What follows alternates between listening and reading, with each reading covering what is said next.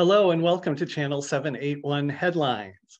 Last weekend was Open Studios in Waltham. About 100 artists welcomed visitors into their workspaces or showed their work as guest artists.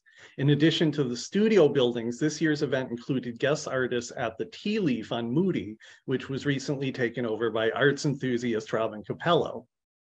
Last week, the City Council had the week off, but there was a packed house at the November 2nd school committee meeting, mostly people in red there to support the Waltham Educators Association, which is currently in contract negotiations with the committee. Several teachers who are also Waltham residents, as well as several students who were there to support them, used the public input period to discuss the cost of living raise and parental leave, both of which appear to be issues in the negotiations. This week, the City Council had committee meetings and the Rules and Ordinances Committee recommended a special permit for Uma Flowers' proposed cannabis dispensary at 196 Spirit Hill Road, making them the second cannabis business to reach this step in the process. Both Uma and Thrive still need to have their special permits approved by the full council, which may happen on Monday. After that, they'll still need to work out a host community agreement with the mayor's office before they can open up. The Economic and Community Development Committee approved a resolution calling for improvements to Logan Park, a neighborhood park on Waltham's south side. Councillor Harris said the effort was initiated by sixth graders who surveyed about 80 neighbors about the need for improvements to the park, including preserving trees and replacing mulch surfaces. The resolution calls on the mayor and recreation department to review their proposal.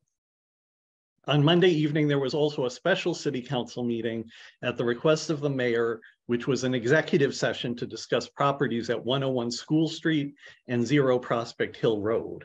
The council can go into a private executive session when discussing real estate negotiations. So it's possible the city is considering purchasing these properties, but we don't know for sure what was discussed. 101 School Street is the Elks Lodge.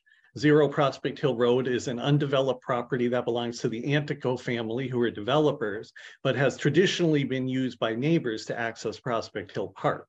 According to a WCAC article from January, the Anticos have asked the Board of Survey and Planning for a permit to extend Prospect Hill Road through the property, which may be a first step toward further development, but a petition calling for it not to be developed received over 1,100 signatures. This coming Tuesday, the 15th, will be the last of the ward-specific public input sessions for the Master Plan Committee for Ward 7 at 6 p.m. at 119 School Street. So if you live in Ward 7, which includes the Brandeis campus, be sure to go and let the committee know what you think the priority should be for Waltham.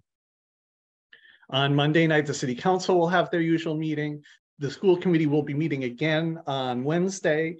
On Tuesday evening, if you're not going to the Ward 7 meeting, the Charles River Museum is hosting a talk on the history of the labor movement in Waltham. That looks very interesting.